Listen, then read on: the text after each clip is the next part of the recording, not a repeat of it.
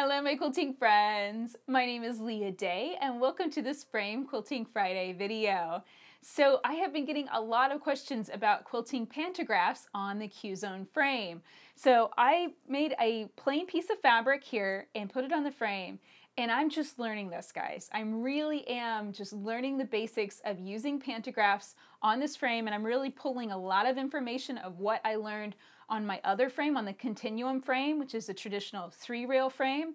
This is very different because you're not only shifting forward and back and advancing the quilt through the frame, but you're also having to shift side to side. So I share how I did this the very first time, which means I learned a lot in this video. It's not going to come out perfect your first time. It didn't come out perfect for me, but I promise you we will learn a lot together. So I hope you enjoy this video learning more about pantographs on the Q-Zone frame. So here we are at the back of the Q-Zone frame, and the very first step to quilting pantographs on any frame is to figure out the limits of your frame. And on the Q-Zone, this is ever so slightly tricky because you've it's just kind of a slightly odd build, and you need to be very careful not to think that you have a lot more space than you actually have to quilt in, because you have to take into account the fact that the quilt's going to build up in this space right here, that as you roll up the quilt, that's going to build up space. And if that builds up space, I want you to see, then that's going to increase the space taken up here on the machine, so it's not going to be able to go as far forward. And you can see down here on the laser light, then that affects how far it goes. So if I place my pantograph design way far forward, and then the quilt builds up and pushes against the machine, and this is exaggeration, but if it pulls it back this far and I need to go back that far, well then my laser light, I can't go forward to finish the design, okay? So the exact same thing goes for down here. If I pull this machine back all the way, again, I could end up with some bulk here, even to the front a little bit. And then also I have to keep in mind these clamps. You know, these clamps are to the front, and if I run the machine and depend on the machine pulling all the way back, well, that's really not going to work. I could end up cutting off this edge of the design. So I need to try and make sure that the design stays in the middle, kind of in the sweet spot, in the quiltable area on the frame. So that's why I placed the tape like this over my frame. Let me move the pantograph out of the way, and we can talk about placing the tape so it really gives us a good guideline. First thing to do, pull your machine all the way over to the furthest side that your laser light is not on. So my laser light here is positioned on the back left side of my long arm. That's just where I placed it to get started.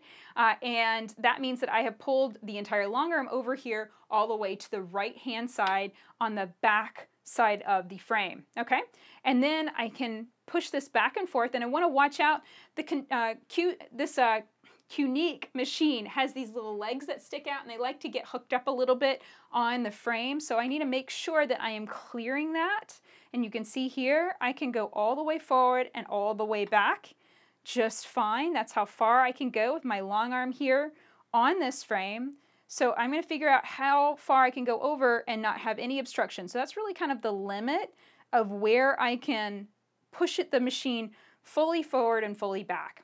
So now I lock that channel lock, so that way it's nice and straight. You see it's just going back and forward, and then I placed my tape to mark that line. And here's another thing, guys. Once you place your laser light and you're getting this marking done, really try not to move that laser light, because that can kind of throw off this whole thing, okay? All right, so now I'll unlock that. Now let's talk about the back and forward limits here. These horizontal limits that really guide you where to place the pantograph this way. Basically, I pull back and I want to watch out. I want to make sure that my needle bar, this area, is not hitting these clamps. I don't want to hit these clamps. I don't want to do that. So I want to kind of give myself a little bit more of space, like let's say about 1.5 inches or so. Bring the machine, even if it's your home machine, bring it forward a good 1.5 inches off this back bar. And that's where you're going to use the side channel lock. That's your horizontal channel lock, and that keeps the machine locked, and it goes side to side. And that's how you place your tape to the back, and then we'll unlock and go all the way forward. And then again, you kind of have to just guesstimate, you know, the biggest quilt you're possibly going to make on this frame, the thickest roll that it's going to be. You want to make sure it's not going to get too bulky in here. Take that into account. And it looks like I actually haven't really taken in a good, you know, I'm going to put my fist. I'm going to ball up my fist. Let's say my quilt is that big around. I'm going to put my fist there. I think that's a good guide, actually. Between the back of the long arm and that back rail, I'm going to lock that down. And I think I'm actually going to move this piece of tape because I think that was just a little bit too far out. Because the risk here is if I push my pantograph design and I put a pantograph design on here that is way too big, well then I won't be able to complete it. As the quilt gets bigger and bigger and more space is being taken up in this area, then I won't be able to complete the design. My machine will hit that big roll of the quilt and it'll basically just like stop it, and I'll be trying to, you know, stitch a nice design or something, and I'll just be hitting that back of the quilt and it really won't work out well. Okay. So the only other place that you really need to watch out for is down here. So the other place you have to be really careful about not pushing it to the limit is down here on the side. And you can see I'm a good 3-4 inches away from this bar. There's a bar right here. And the main reason is I don't want to come in this close because look at what's going to happen. My laser light's sticking out here. And if I have that sticking out and I come back this far, well then that laser light's going to get bumped. And I don't want that to happen. That can, as I said, throw everything off. So I'm going to say that the end of my quiltable space is right here. It's a little bit less space than I actually have, but it's kind of a safety net. It ensures that my laser light isn't going to get bumped while I'm quilting my panto.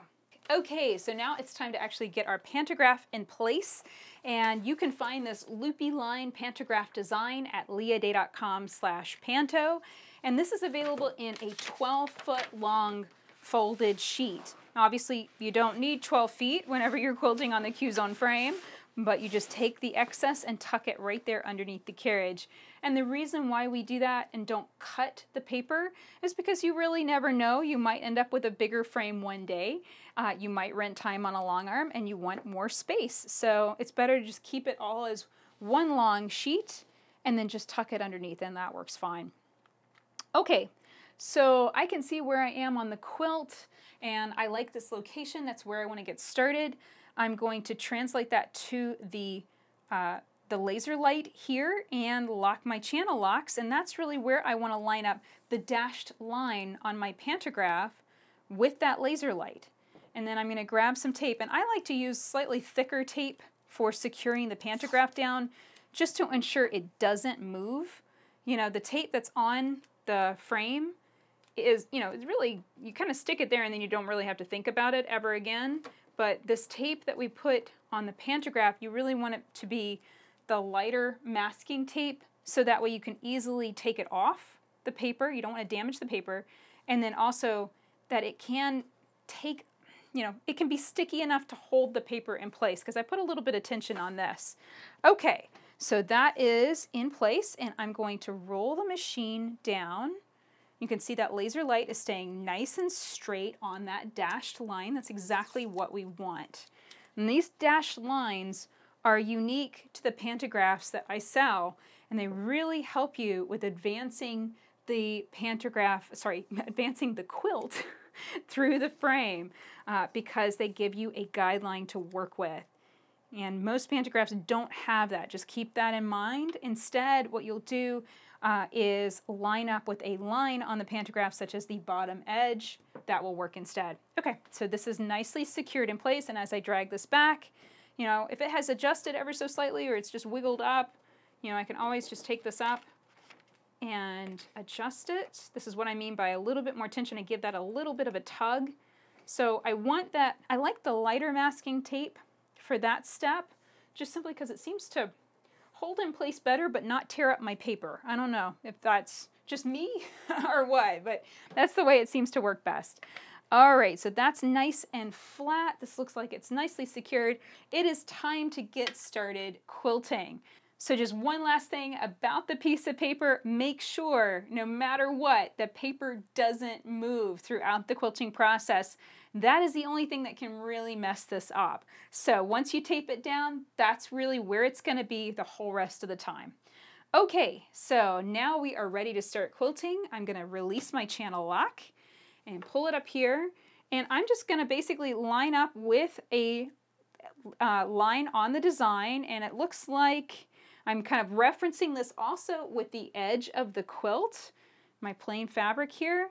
And that looks like a really great place to get started. So I'm going to hang on to my bobbin thread and then needle down, needle up, pull the machine away a little bit, pull up that bobbin thread, and then needle down again. And then over here, I can see I am right on the line and my laser light's lined up exactly right. So now I'm going to turn on the machine and get started stitching. So it's just a matter of stitching smoothly and carefully on the line. Now, if you miss the line, you veer off of it, don't worry about it. Just try and quilt smoothly and evenly. That's really your goal. Nice smooth movements.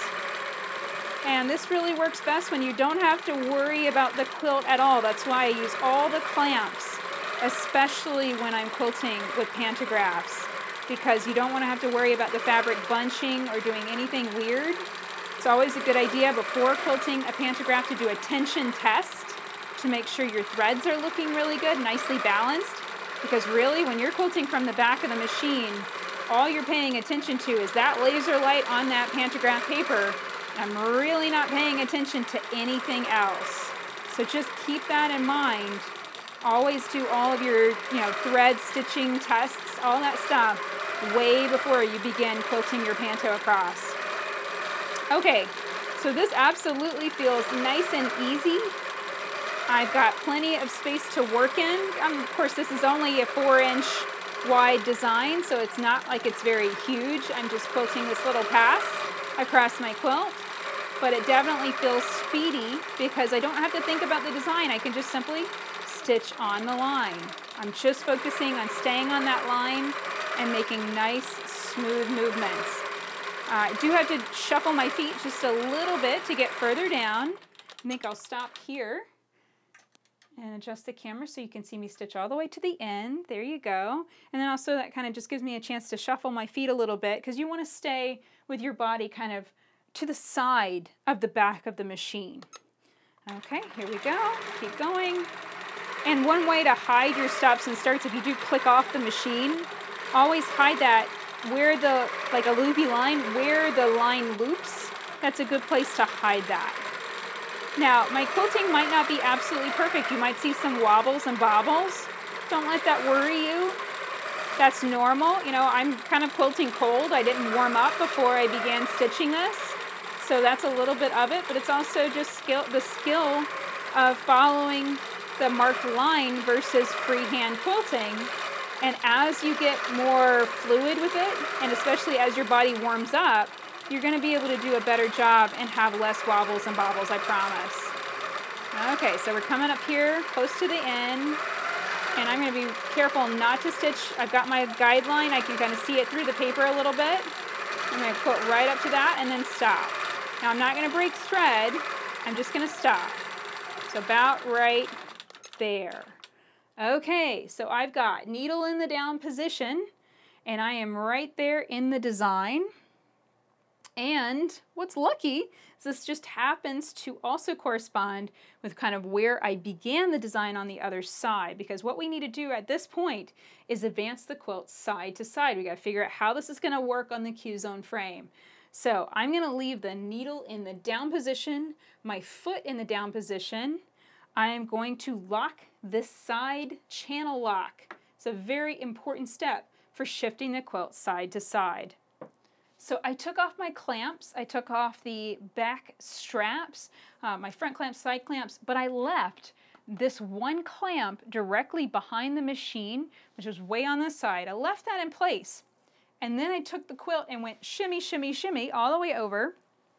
And it's loose enough that this clamp could stay in place. You can see it wiggles, so it was able to stay in place, and that helped me keep the quilt nice and straight on the frame. So we are back on track. What I did was I basically marked on the pantograph design where I ended and then I found a corresponding mark on this side where I should begin. So I'm right on my design. Now I need to make sure that this quilt is reclamped nice and straight too. So here we go, popping on the back clamps.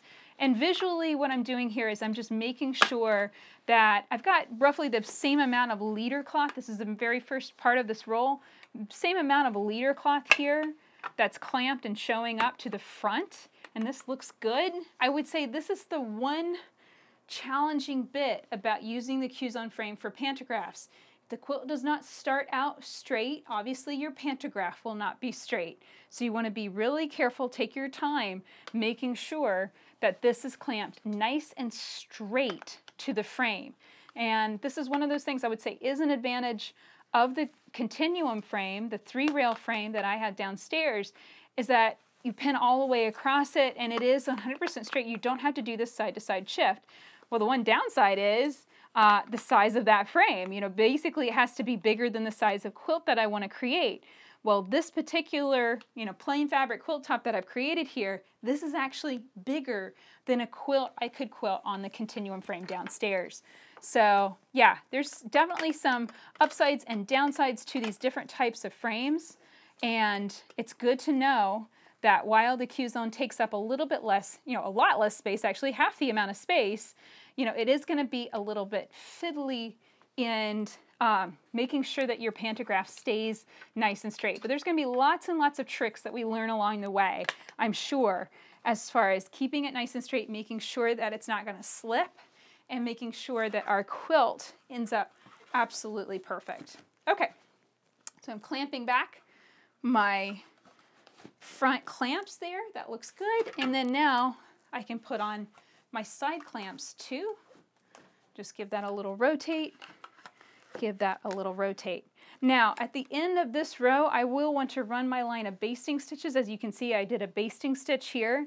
Well, I haven't done that yet, but I don't want to get off track on my panto. And this is looking good. Now it feels like I've got just a little bit of tension going on. It's probably because of this clamp. Yeah, you can actually see it. It's kind of the fabric's bubbling up here just a little bit around the foot. So I can lift my needle and just see if the machine and frame resets itself. If it pulls back a little bit because of the because of my channel locks being engaged, and it did. So I'm going to drop my foot down. So it looks like I need to release this clamp and push the fabric back just a little bit. Actually, I'll lift that foot up. It's okay if you make a messy stitch when you're learning something new. That is a-okay. Remember that. You got to learn something new. It's going to take a few messy stitches. All right. So you don't want to clamp it too tight. That's obviously what you want to be careful about. But this looks like it's back in place. It's looking good. I'm really pleased with this. Let's get back to the design and see how this is going to work next. So you can see right here is where I ended the design. And I placed a piece of tape right there. Then I went back through the panto and I took a look at where that same loop happened in the design, and this just happened to be also right at the limit of my frame. So this was a great place to get started again. Obviously I want to get started in the same place in the design so that way it flows continuously and I don't have a sudden, I'm not right here in the design and then I suddenly start trying to quilt this. I have to match up with the same place in the design, shifting side to side. So this is going to be one of those tricky things about using the Q-zone frame for pantographs. So just be aware of that. And I have to say, I'm still just kind of getting into this, figuring it out, and we're definitely going to come up with faster methods for making this happen. But I'm really happy with where I am right now. I'm in the exact same place in the design. I've advanced the quilt side to side. I'm ready to get started again. So I'm going to click on the machine. Oops, I need to make sure I don't have my channel locks engaged. Woo! I have a little bit of a wobble there, but that's okay. This is another thing is that, especially when you're learning something new, give yourself permission to make a few mistakes, to make some ugly stitches, and to understand that that's a-okay. So as you can see, now once everything is shifted over, it's a very simple process of just simply stitching that pantograph design from edge to edge again. Now we're going to have one more shift through the machine again. We're going to work through that step by step. I think I have a few more ideas for making this just a little bit quicker and a little bit easier. So I stitched across again. I'm ready for my last shift back through the frame, and I wanted to just talk through taking off the clamps and why I leave this particular back clamp on as I shimmy, shimmy, shimmy it over. And the reason being, it just helps lock the quilt to the frame so it doesn't go all loosey-goosey on you as you shift it over. So here I'm taking off all of the black clips, the metal clips with the black straps, but I'm just leaving this particular clamp in place. Okay, so now with that like that, I'm going to roll up the excess quilt here so that way I can have a good grip on it. I'm going to grab the leader cloth, and I have locked my channel locks down so the machine can move side to side but not forward and back. So it is channel locked in place.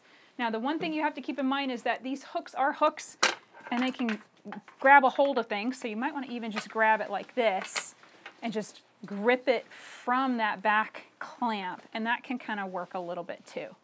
And almost there. Just a little bit more of a shimmy over.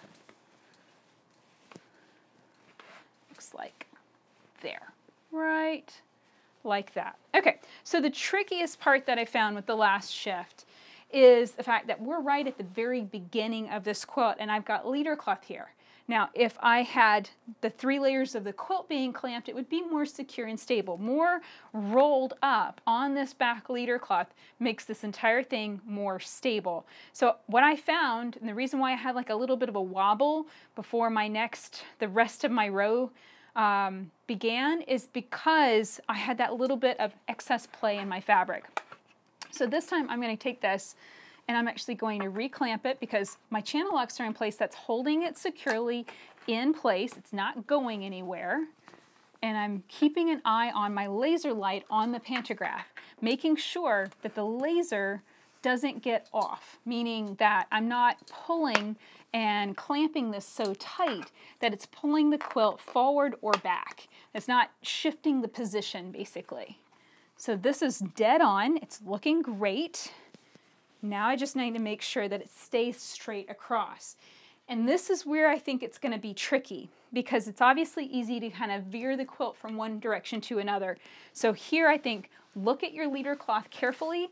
And for me, where it's clamped, I can't see any of the black marks on the leader cloth to the front of that clamp. So I'm making sure with these other clamps I'm putting in place that it has the same situation where it's clamped and I basically can't see the ends of the plus signs on the leader cloth. Now, if your leader cloth is different or you've used regular fabric, you could mark lines across it. You know, you could do a lot of different things that would help you kind of have a visual guide there. I definitely think that's going to be something I'm going to be thinking about a lot. The laser light's still lined up perfectly with my pantograph design, so it's perfectly on the spot. And now I'm going to do my side clamp. Now, whenever I have quilt but no space to reach the side, so it's not over here where I can actually put the clamp down, I take my side leader cloth, place it on that. I grab 3 pins, and as you can see, I still can't even reach it even with this piece of fabric. So that's when I also grab my black clamps. And this is how this works. I grab my clamp, this is the plastic piece, that goes underneath and clamps like that. And then I take these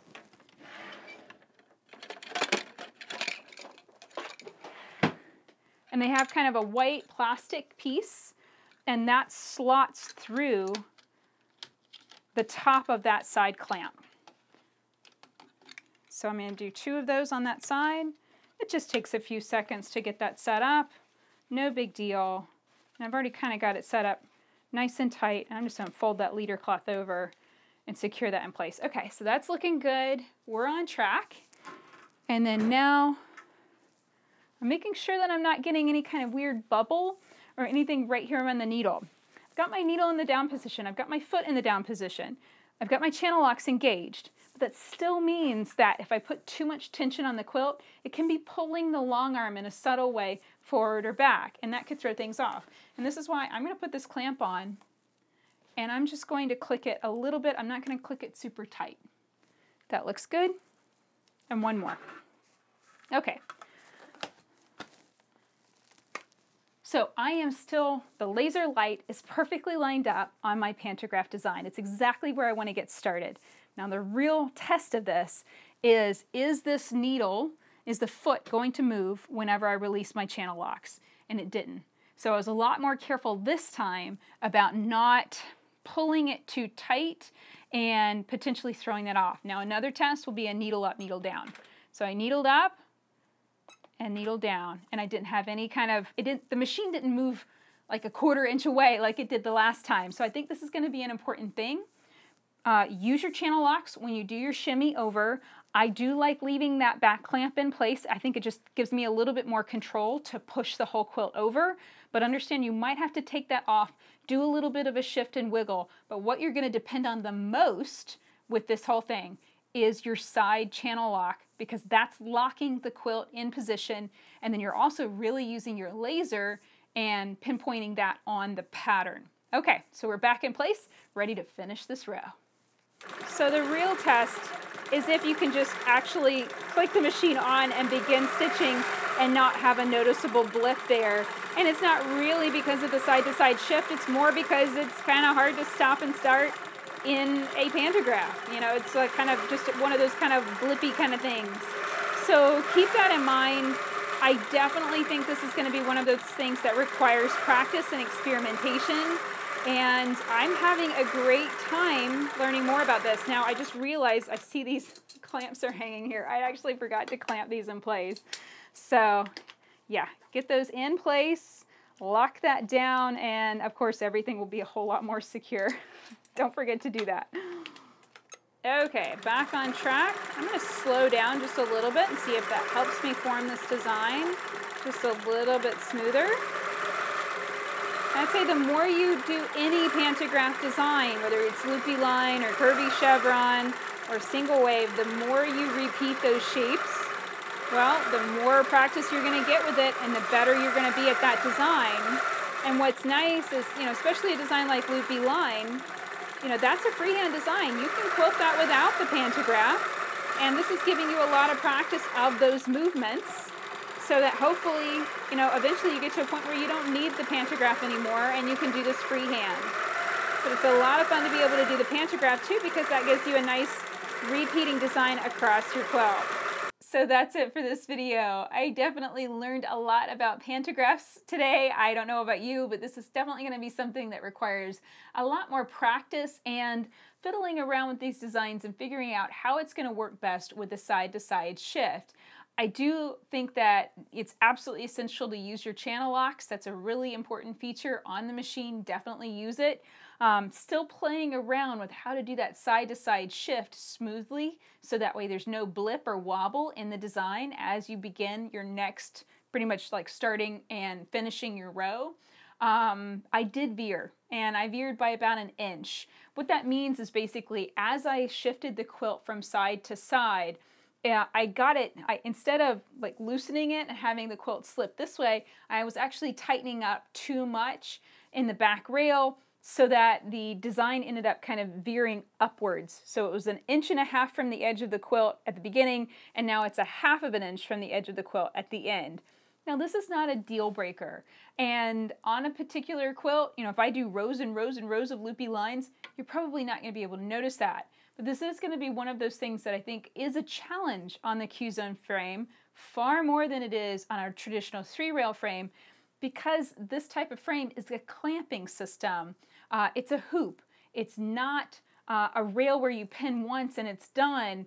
You know, this shifting side to side it's going to make it a little bit trickier. I do think it's essential to use your channel locks whenever you're shifting from side to side. I think that definitely helped. Still playing around with how the clamps stay on and shifting that over. I do think that helps a little bit too.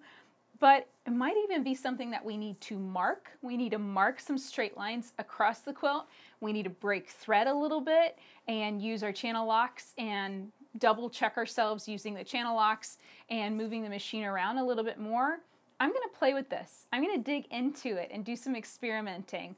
But I hope that you learned a lot just seeing straight out of the gate how I would approach pantographs on the Q-Zone frame. And in a month or two, I will update and share new ideas and hopefully a few quicker methods that work even better. So definitely stay patient with that. Keep playing, keep practicing, because I promise you, it's never perfect the first time you do anything. It's always a learning experience. So that's it for this video. If you'd like to see more videos on the Q-Zone frame as well as check it out, you can put your home machine on it, or you can put the Grace Qnique 15R or 14 Plus, and you can check out all of that at leahday.com/Qzone. And don't forget to use the coupon code Hello My Quilting Friends, all one word, to save $100 on your quilting frame or machine from leahday.com. Until next time, let's go quilt.